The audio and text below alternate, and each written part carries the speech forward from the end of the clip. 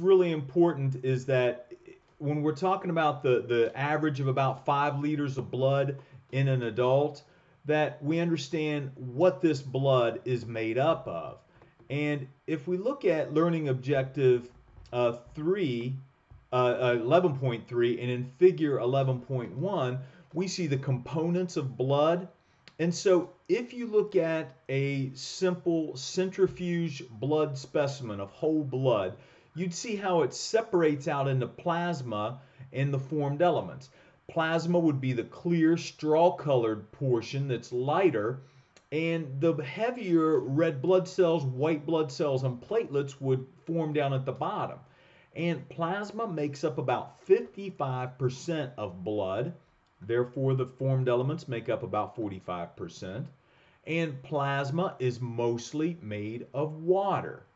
So, if it's about 90% water, as that diagram shows, if a person has high blood pressure, then probably the first line medication against high blood pressure would be a water pill, a diuretic, to get them to diurese, which is to produce urine.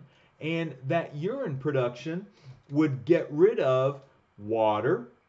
When the body loses total body water, well, where does a lot of that water come from? Blood volume or plasma volume.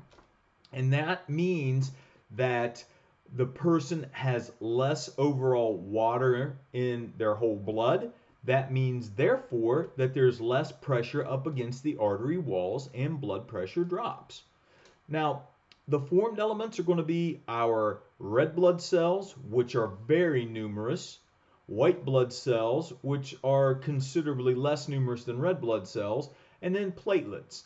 And platelets are not going to be quite as numerous as red blood cells, but more numerous than white blood cells. So those are our main components of blood. And again, plasma is going to be made up mostly of water. It's the biggest part of whole blood. And what isn't made up of water is typically made up of proteins, albumin, globulin, and fibrinogen. Um, those are going to be proteins that are constantly circulating in the plasma. And then we also in the plasma find nutrients, sugar, for example, waste products, like urea, for example, hormones. All hormones get released into the bloodstream. Enzymes can also be found in the bloodstream. So that's what makes up our plasma volume. But again, 90 or better percent all water. Now, when we look down here, our word bank, albumin, Latin is white of an egg. And you typically think of what, when you crack the egg open and get the egg white, that's the albumin. A simple soluble protein. It's a building block, in other words. Colloidal, colloid, liquid containing suspended particles. Corpuscle, a blood cell. You may hear of renal corpuscle or something along those lines, and they're talking about something that holds blood cells. Corpuscular, pertaining to the corpuscle or a red cell, or blood cell, I should say. Ferritin. Anytime you see FERR, that's going to mean iron. Iron protein complex that regulates iron storage and transport. Fibrin, a stringy protein fiber that is a component of a blood clot. Fibrinogen, a precursor of fibrin in blood clotting process. Globulin, okay, a family of blood proteins. And hematocrit, a test that you'll commonly see when you're abstracting information, percentage of red blood cells in the blood. Hematology, the medical specialty of disorders of the blood. Hematologist, specialist in hematology. Hemoglobin. That's the red pigmented protein that's the main component of red blood cells. If somebody has low iron content, they'll kind of have a gray look to them because the hemoglobin gives red blood cells a cherry red appearance. If they're lacking in iron and therefore their hemoglobin count is low, their skin will take on a pale ashy look to it because it doesn't have circulating through all the miles and miles and miles of capillaries just beneath the skin. It doesn't have those red blood cells fully engorged with hemoglobin. Hypochromic, and that's where we come into that term, pale in color as in red blood cells when hemoglobin is deficient. Those hypochromic red blood cells, again, lacking that cherry red color of a cell full of hemoglobin, gives the skin that pale ashy look if they're anemic. Index, a standard indicator of measurement, or indices is just simply plural of index. Microcytic, pertaining to a small cell. Cyto is a combining form that means cell. So micro means small, cyto means cell, IC, means pertaining to. Pallor, paleness of the skin. Plasma, fluid non-cellular component of blood. Okay. Poikilocytic, it's pertaining to an irregular shaped red blood cell. I don't know why they called it a Blux cell. I guess that's a typo. I never noticed that till just now. And then finally, serum, fluid remaining after removal of cells in the fibrin clot. Now, if you guys go on to the site and use those Learn Smarts, again, just like that little video that I created earlier today, it's going to take you through all of this, and it's gated. There are going to be questions that challenge you, and if you don't get those, if you miss enough of them during one of the little quizzes, it'll take you back and help you go through that material again and coach you up, so to say.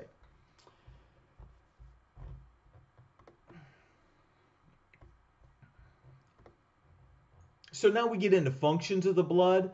It helps maintain homeostasis. Homeostasis is that narrow window of balance in the body where we function at our highest level. It helps maintain body temperature. If our temperature gets too low or too high, we deviate from homeostasis. The blood transports nutrients, vitamins, and minerals, transports waste products, urea, bilirubin, lactic acid, creatinine. Those are all waste products transported by the blood. It transports hormones. All hormones get released into the bloodstream from the various glands. It transports gases to and from the lungs and cells. Protects against foreign substances. Cells and chemicals in the body are an important part of the immune system. Our white blood cells are going to be our immune cells. It forms clots. Clots will be formed from some of those proteins that are found in the plasma. And then it also helps regulate pH and osmosis. Osmosis is going to be the passage, if we scroll down just a little bit farther, is the passage of water through a selectively permeable membrane. Movement of something from an area of high concentration to low concentration, that's called diffusion. And our whole body thrives on diffusion, moving from an area of high content to low content.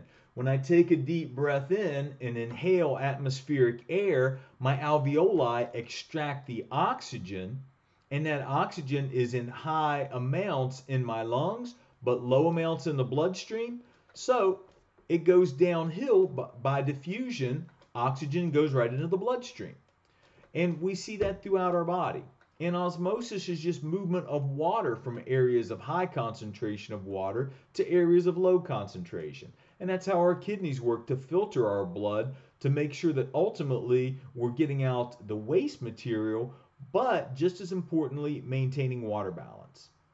Viscosity is the resistance of fluid to flow. If we have too little water in the body, those red blood cells, white blood cells, platelets, and all those proteins have a tendency to want to form clots. There's not enough fluid for that material to move around through the vessels in. Okay, our word bank associated with the blood. Acid. Acid comes from the Latin term that means sour, but in our pH scale, an acid is something with a pH below 7. The pH scale goes from 0 to 14, 1 being very, very acidic, whereas at the other extreme, 14, something very basic. Something very acidic might be something like hydrochloric acid that's found in our stomach. That helps break down food that we digest. Uh, it also breaks down pathogens that might get in our food. But on the other hand, something that's very basic, well, something that's very basic or alkaline and basic mean the same thing. It might be something that you encounter on a regular basis in your home, like chlorine bleach, um, oven cleaner. Those are all extremely basic or alkaline substances. And of course, alkaline is our next term. Substances with a pH above 7 and at the extreme end 14. Anemia and anemic. Anemia means a decreased number of red blood cells. Anemic means suffering from anemia or pertaining to or suffering from anemia. Buffer. Buffer comes from the Latin term cushion, and that's an apt term because a buffer is a substance that resists a change in pH. It's a balancer. It keeps things in balance. We don't want something being too acidic, that disrupts homeostasis. We don't want something getting too alkalinic. That also can cause a deviation in homeostasis. Creatinine, it's a breakdown product of the skeletal muscle protein creatine. Erythrocyte, another name for red blood cell. Homeostasis, stability or equilibrium of a system of the body's internal environment. Osmosis, the passage of water across a cell membrane. And remember, that crossing of the water across the cell membrane goes from an area of high concentration to an area of low concentration until equilibrium is met. Sediment, insoluble material that settles to the bottom of a liquid. Sedimentation is going to be the formation of a sediment. Urea, the end product of nitrogen metabolism, and we typically think of urine as being largely composed of the waste product urea. Viscous, sticky or resistant to flowing. Viscosity, the resistance of fluid to flow.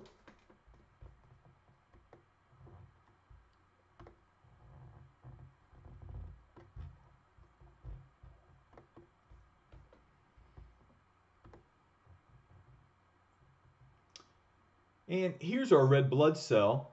And the main component of the red blood cell is hemoglobin, which gives the red blood cell its red color. And if you look at figure 11.2, you'll see that the red blood cell kind of looks like a Mentos candy. It kind of has that hollow dip there in the middle. And this biconcave appearance allows it to squeeze through capillaries in our body that are thinner than a hair. So that unique structure gives it the ability to get to every cell in our body. Our red blood cells transport oxygen. It transports carbon dioxide. That's the waste product of metabolism. It also transports nitric oxide. It's a gas produced by cells lining the blood vessels. It signals smooth muscles to relax. It's also a neurotransmitter. And one of the things about red blood cells is that red blood cells are produced in the bone marrow and they get rid of all of their organelles, which would allow them to reproduce. And so that's why red blood cells only last about 120 days, because they get rid of all of their intercellular components to hold as much hemoglobin as possible and therefore transport as much oxygen as possible. Okay, getting down to our word bank, biconcave, having a hollow surface on both sides of a structure. Erythroblast, precursor to a red blood cell. Again, those are going to be found in the bone marrow.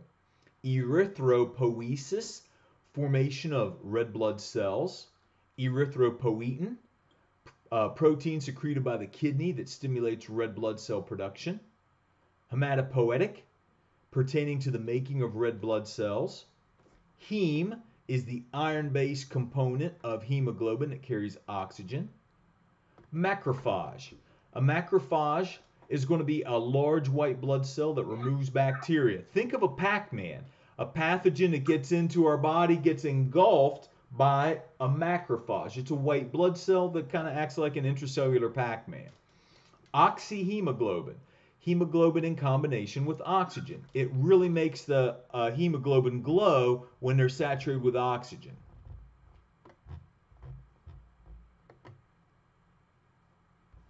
Some disorders of the blood, of course, anemia, a very common disorder, a reduction in the number of red blood cells. The red blood cells become hypochromic, and again, that's lacking red color. And people who are anemic are going to have poor endurance. They're going to have shortness of breath because there aren't as many red blood cells that are picking up oxygen and feeding their muscles, giving them the oxygen they need to keep working. So even very minimal tasks can make the patient short of breath. Iron deficiency anemia is just going to be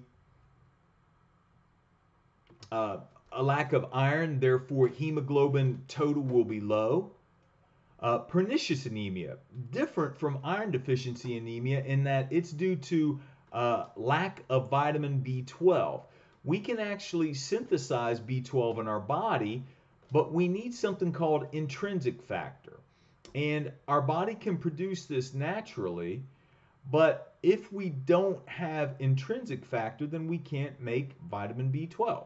And so ultimately that leads to hemoglobin not being formed. And so people over the years when they have gotten tired, they would go to their doctor and get a B12 shot. And that was due to a particular type of anemia called pernicious anemia. Now, the next one, sickle cell anemia.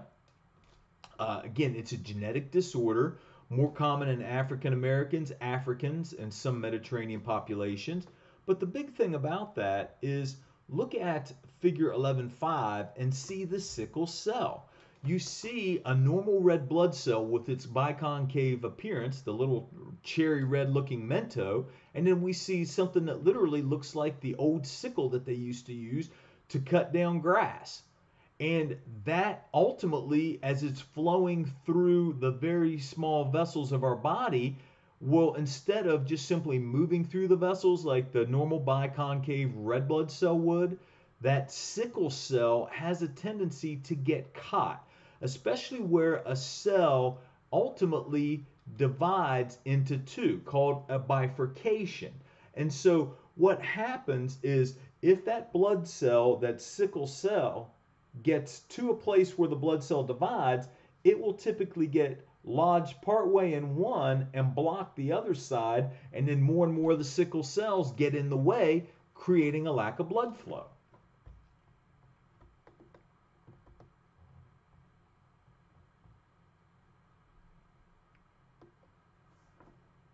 Hemolytic anemia. Hemo, of course, we know means blood, but lytic, as we talked about before, means to break down. So hemolysis is occurring and red blood cells are being destroyed at a higher than normal number. Aplastic anemia. The bone marrow is unable to produce a sufficient number of replacement red blood cells. Remember, our red blood cells only last about 120 days. They can't divide on their own. They can't go through the cell cycle like I talked about when I was talking about the origin of cancer. So instead, red blood cells have to be produced constantly by the bone marrow. Hemoglobinopathies. Hemoglobinopathies include thalassemia, sickle cell disease, and thalassemia. Those are all going to be related to lack of hemoglobin, which we said was the part of the red blood cell that carries the oxygen. It binds with oxygen so it can be carried throughout the body. Okay. Our word bank associated with blood, agglutinate, means to stick together to form clumps. That's how blood clots. If you take a drop of blood and place it on a slide and come back in a little while, it will agglutinate. It will form clumps. Aplastic anemia, condition in which the bone marrow is unable to produce sufficient red blood cells, white blood cells, and platelets. Hemoglobinopathy, disease caused by the presence of an abnormal hemoglobin in the red blood cells. Hemolysis and hemolytic, destruction of red blood cells so that hemoglobin is liberated, pertaining to the process of destruction of red blood cells.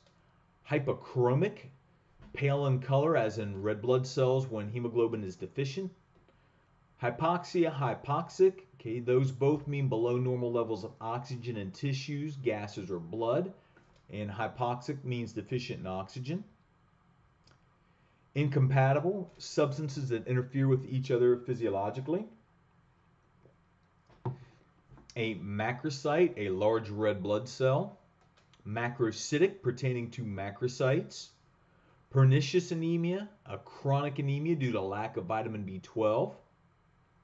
Polycythemia vera, a chronic disease with bone marrow hyperplasia. That means an increase in the number of cells, an increase in the number of red blood cells and in blood volume. Okay, polycythemia means overproduction. And thalassemia is a group of inherited blood disorders that produce hemolytic anemia and occur in people living around the Mediterranean Sea.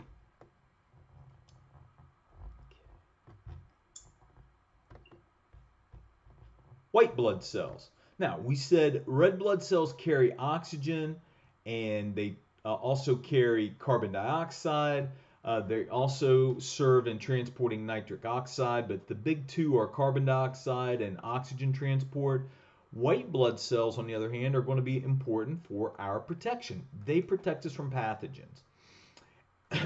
And they are divided into neutrophils. Neutrophils are 50 to 70% of total white blood cell count.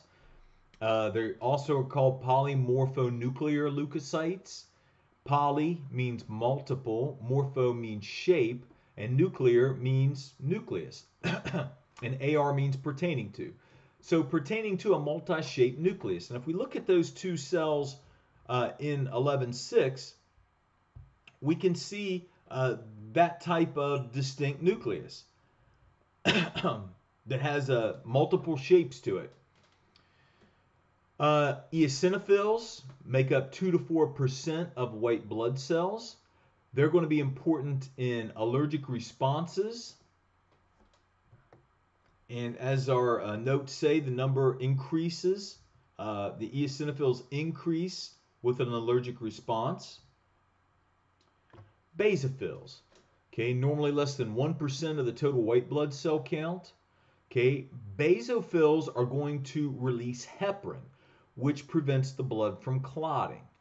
And what ultimately happens is that allows more blood to flow to that area that carries more white blood cells, and therefore it protects the body. Okay, our white blood cell word bank, basophil. Okay, a basophil's granules attract a basic blue stain in the laboratory. That's where it actually gets its name. Differential, a differential white blood cell count lists percentage of the different different leukocytes in a blood sample.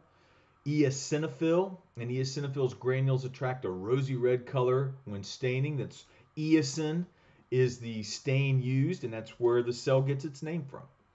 Granulocyte, a white blood cell that contains multiple small granules in its cytoplasm. Heparin, an anticoagulant secreted by liver cells. And of course, we use heparin as a drug in the medical field. Leukocyte is another name for a white blood cell. Leuko means white. Leukocytosis, so leukocytosis is an excessive number of white blood cells, whereas leukopenia is a deficient number of white blood cells. Neutrophil, a neutrophil's granules take up a purple stain, equally whether the stain is acid or alkaline. Neutropenia, a deficiency of neutrophils. And then polymorphonuclear, white blood cell with a multi-lobe nucleus.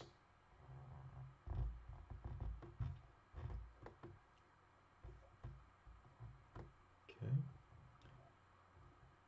We have more white blood cells. Pathogens come in many types, and so that's why our body has developed many types of pathogen fighters, which the white blood cells are. And so we have another class called agranulocytes. A in front of any word means no.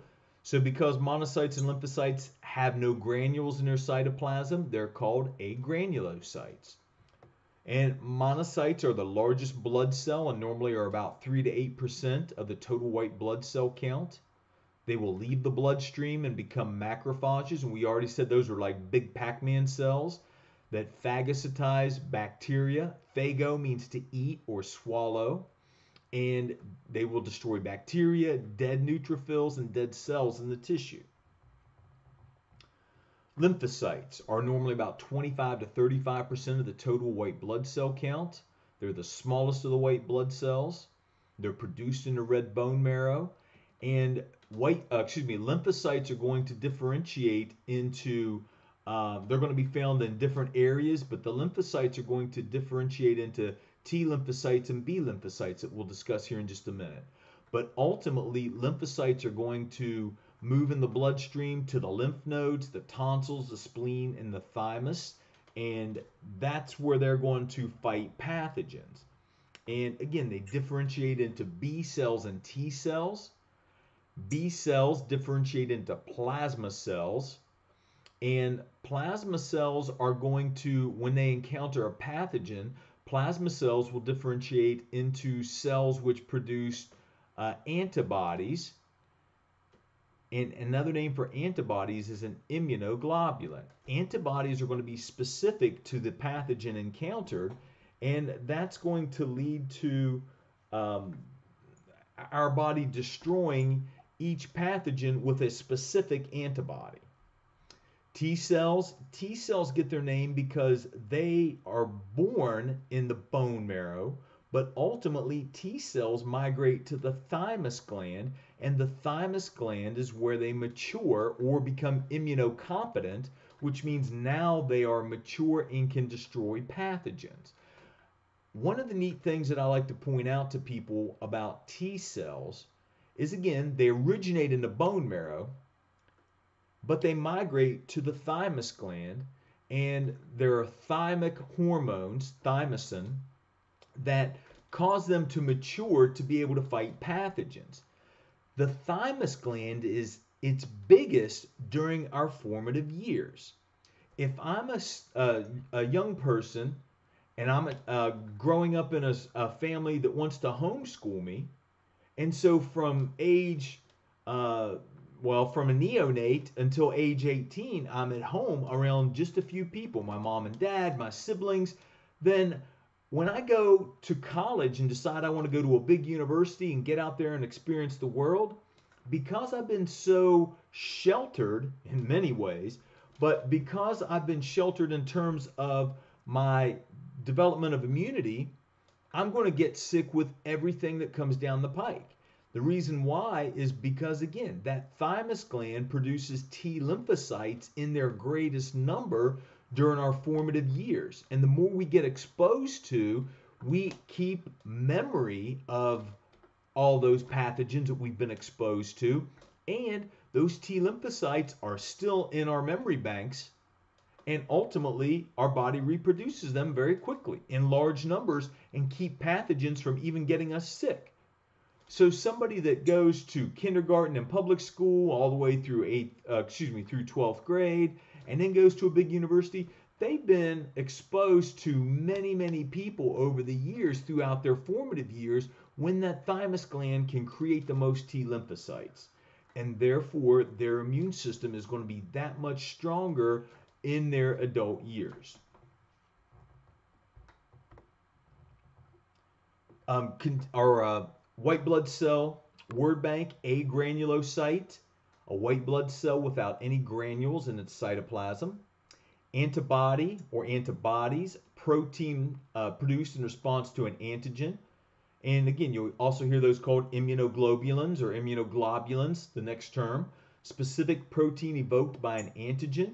So when one of my white blood cells is encountering a pathogen from a outside source, that's a pathogen, a foreign invader, they create a specific antibody.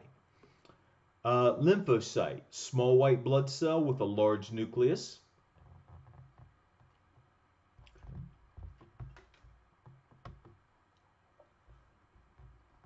are disorders of white blood cells, leukocytosis is going to be a white blood cell count of normal cells exceeding 10,000 per cubic millimeter. Again, vastly more white blood cells than normal would be leukocytosis. Leukemia, cancer of the hematopoietic tissues and produces a high number of white blood cells.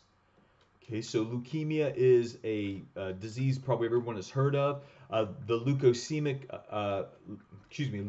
cells expand greatly their numbers, and that causes a rise in white blood cell count, but it's different from the rise in white blood cell count that we see in leukocytosis. Leukocytosis, those cells are going to be normal white blood cells, whereas the leukemia is going to have a different appearance to it. And we can see here a vastly different appearance in these white blood cells from normal white blood cells. So that's a differentiation between leukemia and leukocytosis. Myeloid leukemia, characterized by uncontrolled production of granulocytes and their precursors, can be acute or chronic.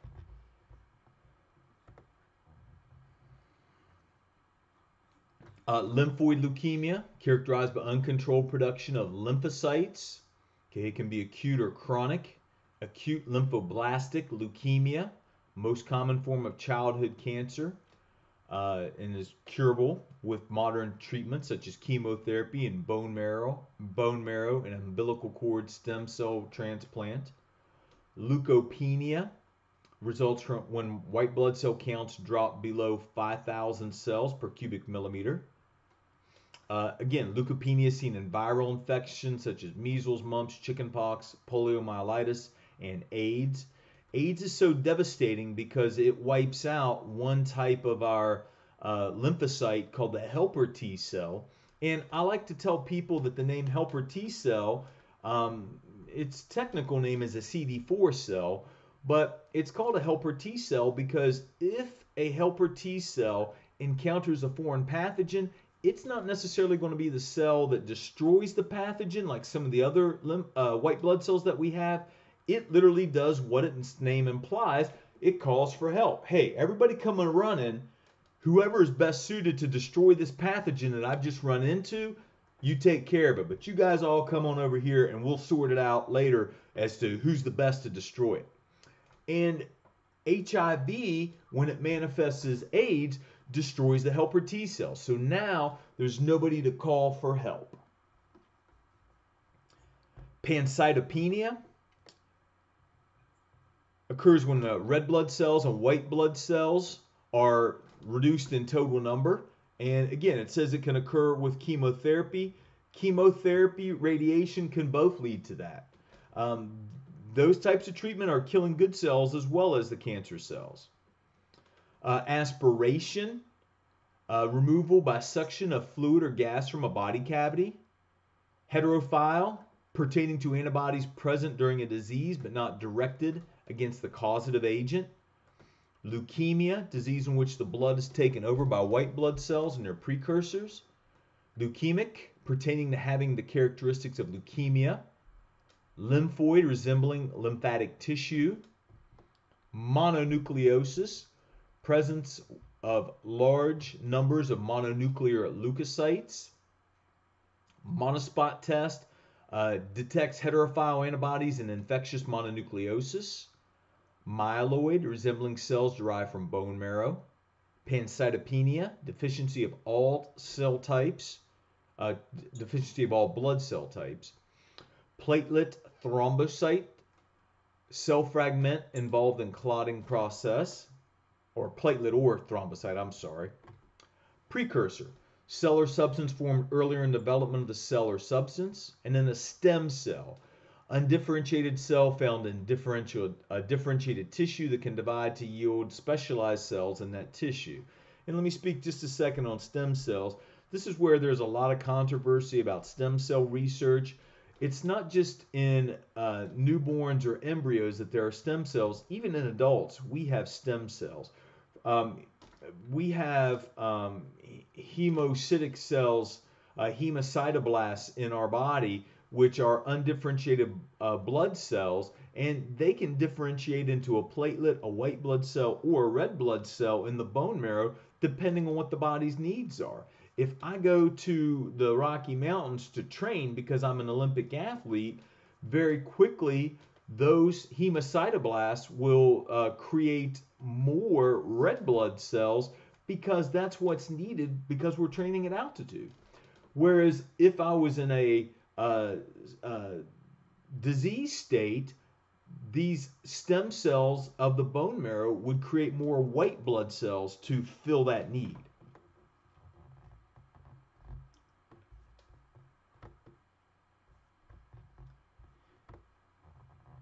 Okay. Hemostasis is just the controlling of bleeding. And I'm not going to get into great depth about hemostasis, but that's going to be carried out by our platelets. Or the other name for platelet is thrombocyte. Thrombo means clot. So a thrombocyte literally means a clotting cell.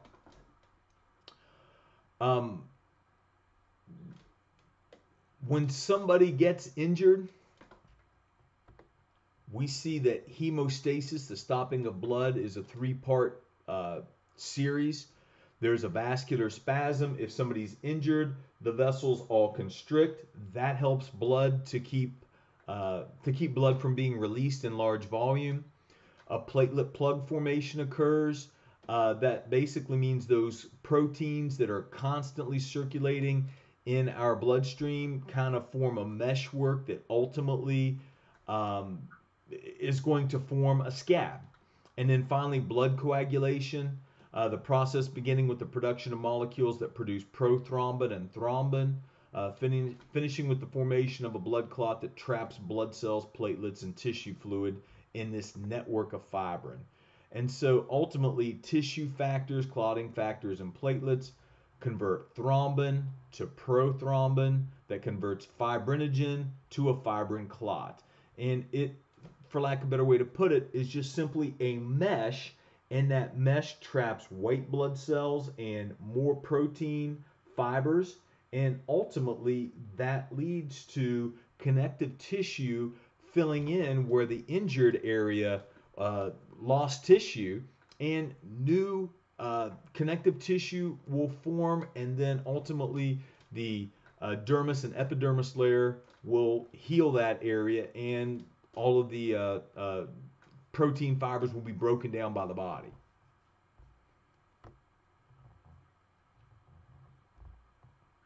Okay. And so our word bank, continuing in this chapter, anticoagulant, substance that prevents clotting, and we talked about heparin being released by basophils earlier. Coagulant is a substance that actually induces clotting. Okay, so if we get injured, that's part of hemostasis. Coagulation, the process of blood clotting.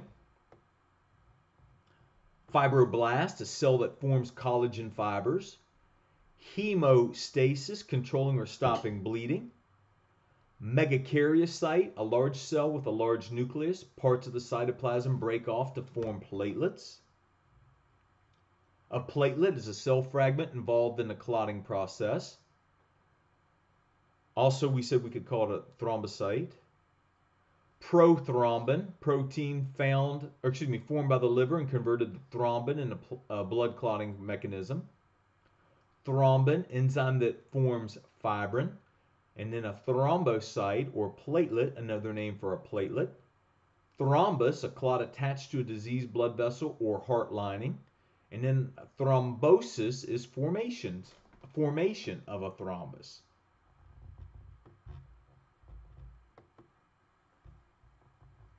Okay, and then disorders of coagulation, coagulopathies, hemophilia, a disease in which basically the person does not have their blood clot. Von Willebrand disease, okay, deficiency of a specific protein of called factor VIII complex that's different from the part involved in hemophilia. So there are two different non-clotting disorders. Disseminated intravascular coagulation occurs when the clotting mechanism is activated simultaneously throughout the cardiovascular system. The trigger is usually a severe bacterial infection. Small clots form and obstruct blood flow into tissues and organs, particularly the kidney, leading to renal failure. Okay, as the clotting mechanisms are overwhelmed, severe bleeding occurs. Okay, thrombus formation, thrombosis, a clot that attaches to diseased or damaged areas of the walls of blood vessels of the heart, and part of the thrombus breaks loose and moves through the circulation. It's called an embolus. Okay, so a thrombus is a stationary clot, whereas an embolus is going to be a moving clot. That's why you will hear about so-and-so had a pulmonary embolism. And again, that was a moving clot that ultimately lodged in a vessel that was not large enough for that clot to move through. Thrombocytopenia, okay, is a low platelet count. Okay, thrombotic, thrombocytopenic purpura, and a hemolytic uremic syndrome are acute, potentially fatal disorders in which loose strands of fibrin are deposited in numerous small blood vessels. This causes damage to platelets and red blood cells, causing thrombocytopenia and hemolytic anemia.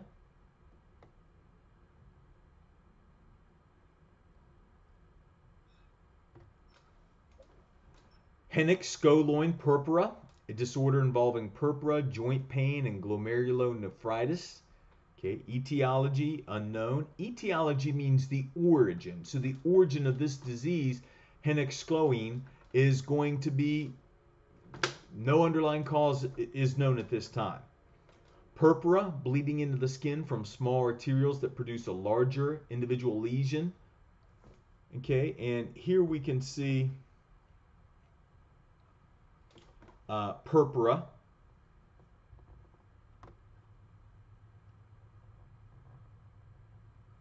Okay, and there's our word bank. Coagulotherapy, disorder of blood clotting. Disseminate, to widely scatter throughout the body or an organ. Embolus, detached piece of thrombus, a mass of bacteria, quantity of air or foreign body that blocks a blood vessel. Extravasate, to ooze from a vessel into the tissues. Hematoma is a collection of blood that's escaped from the blood vessels into tissue. Hematoma literally means blood bruise, or excuse me, blood tumor. So when you get a bruise, that's a form of a tumor. Hemophilia, an inherited disease from a deficiency of clotting factor VIII. Again, it's going to lead to uncontrolled bleeding. Petechia, or petechiae, which is plural. Pinpoint capillary hemorrhagic spot in the skin. Purpura, skin hemorrhages that are red initially, then turn purple. Recombinant DNA, deoxyribonucleic acid altered by inserting a new sequence of DNA into the chain. And that's how AIDS, the HIV virus, replicates itself. It literally alters the cell's genetic material and inserts itself into that genetic material. Streptokinase, an enzyme that dissolves clots. Thrombocytopenia, deficiency of platelets in the circulating blood. And then warfarin, anticoagulant, also used as rat poison, but it's also used in the medical field a lot as Coumadin, and it is a very commonly used blood thinner.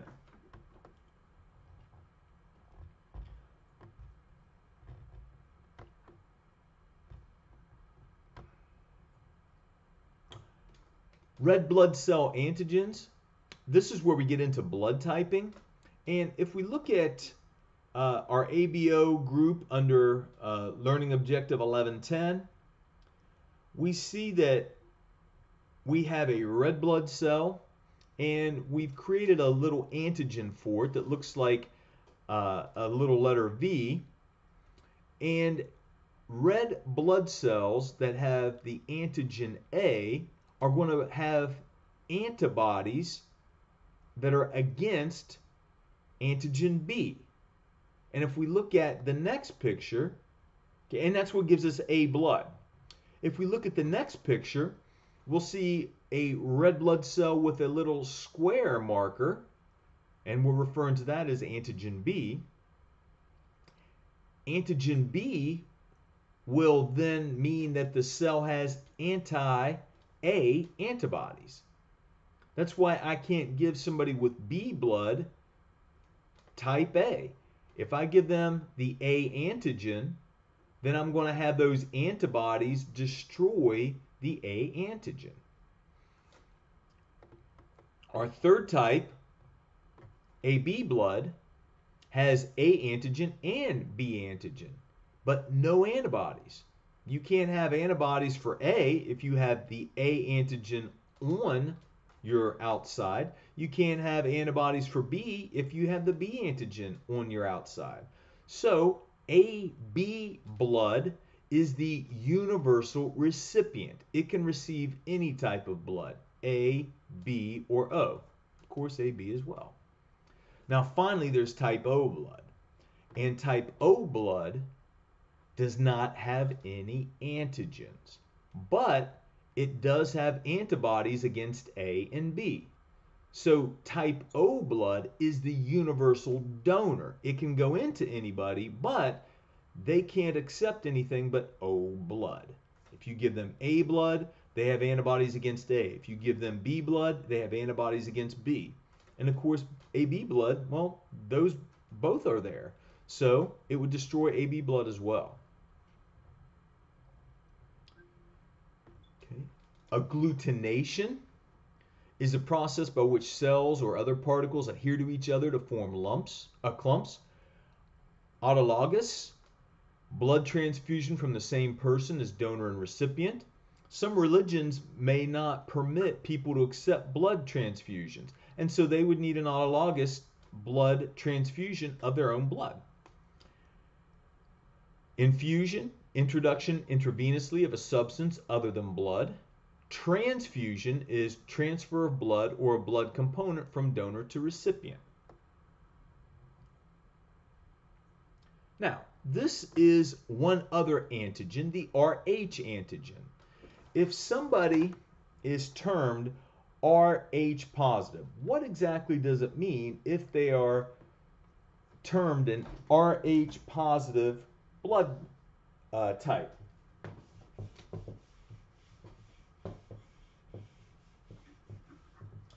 Well, if somebody is Rh positive blood type,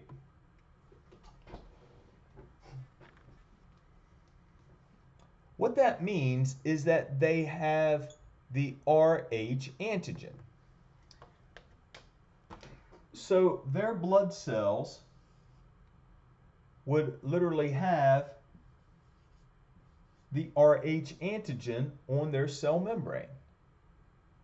Now, there's no such thing as an Rh negative antigen. If somebody is Rh negative, they just don't have the Rh antigen.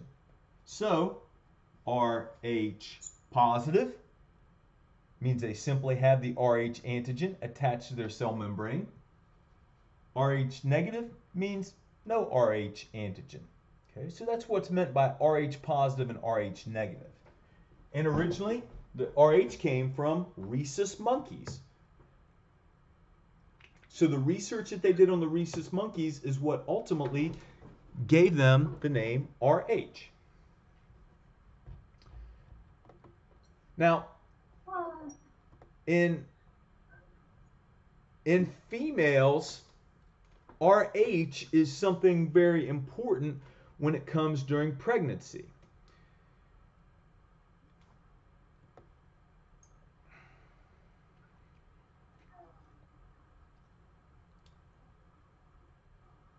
If an Rh negative woman and an Rh positive man conceive an Rh negative child, the placenta normally prevents maternal and fetal blood from mixing. So during the first pregnancy of an Rh positive male and an Rh negative female, if they have an Rh negative child, it's not that big of a deal. The placenta isolates the developing fetus, and so ultimately there's no harm done. But during the actual delivery, fetal cells can enter the mother's bloodstream. Now, Rh positive cells stimulate the mother's tissues to produce Rh antibodies. So if this Rh negative woman now has antibodies in her against the Rh antigen, because the blood from the fetus, when the birthing process was occurring, mixed with the female's blood, that leads to antibodies against the Rh antigen. And if the woman gets pregnant a second time with an Rh positive fetus, this Rh negative woman will have developed antibodies against the Rh antigen, and it will ultimately destroy the fetus. Okay, we call that hemolytic disease of the newborn, or erythroblastosis fetalis. Now, in this day and age in the United States, that's not that big of a deal. Rogram can be prescribed to make sure that these Rh incompatibility issues are overcome. In less well-developed countries where prenatal care is little or non-existent, that's where erythroblastosis fetalis may still occur. And so our word bank for our antigens, our A and B antigens, as well as our Rh antigens, consists of erythroblastosis, hemolytic disease of the newborn due to Rh incompatibility. I should have said erythroblastosis fetalis. Infusion, introduction intravenously of a substance other than blood. Rhesus factor, an antigen or red blood cells of Rh positive individuals. It was first identified in the blood of a rhesus monkey. Spherocyte, a spherical cell. And spherocytosis, presence of a spherocyte in the blood.